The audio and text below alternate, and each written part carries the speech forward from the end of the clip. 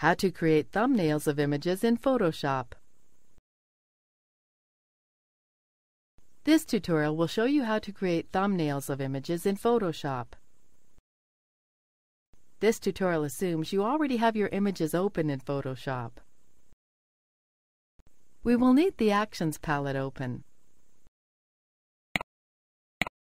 Actions allow you to record changes you make to an image and save them for later use. First, create a new action. Type in a name for the new action and press Record. Now, we'll resize the image. Go to Image and select Image Size. Type in the new dimensions and click OK. Click the Stop button to quit recording. We'll zoom the image to fit on the screen.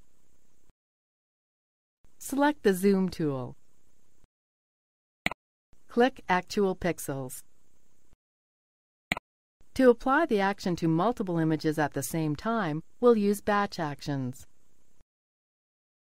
Go to File, then Automate, and select Batch. The action that we created has already been chosen for us. Select the source. Click OK. As you can see, Photoshop has applied the thumbnail action to all of the open files. This is the end of the tutorial.